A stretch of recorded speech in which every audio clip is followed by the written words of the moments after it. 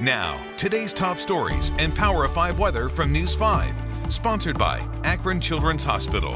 Hello, I'm Danita Harris, and here's a look at today's top stories. The mass COVID-19 vaccination clinic at CSU's Wolstein Center will begin administering Johnson & Johnson's vaccine next week. Ohioans 18 and older can get the one-dose shot starting Tuesday, May 11th through Monday, May 17th. The clinic is accepting walk-ins every day from 8 a.m. until 7 p.m.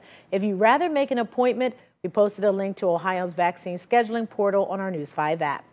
Today's your last chance to cast your vote for the Rock and Roll Hall of Fame 2021 class of inductees. You can submit your pick on the Rock Hall's website or in person at the museum.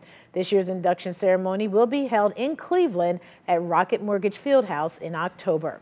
Now for a look at your weather, here's meteorologist Katie McGraw. And we started off this Friday a little bit damp, seeing showers early this morning. Those are slowly but surely tapering off, and I think we'll have actually a period of time where we're dry and getting some sunshine during the afternoon, but it does not last long. Mid to late afternoon through early evening, scattered showers and even some thunderstorms are going to be possible, and that's going to continue briefly into Saturday morning as well. And you can see that here. Here's the main low moving away, but we still have some activity out to the west, and that's going to give us that afternoon shot lingering for some into Saturday morning, but Mother's Day not looking beautiful. In fact, the opposite. We're going to have some soaked conditions, widespread, steady and chilly rain drying out by next Monday.